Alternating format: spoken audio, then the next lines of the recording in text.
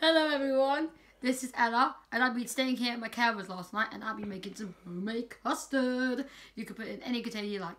The ingredients are blue milk, cream, flour, sugar and eggs. You need egg yolks, not egg whites.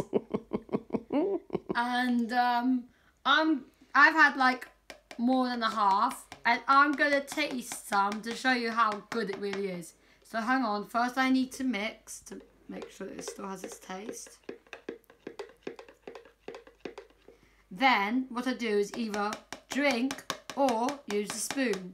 But today I'm going to do it the fun way.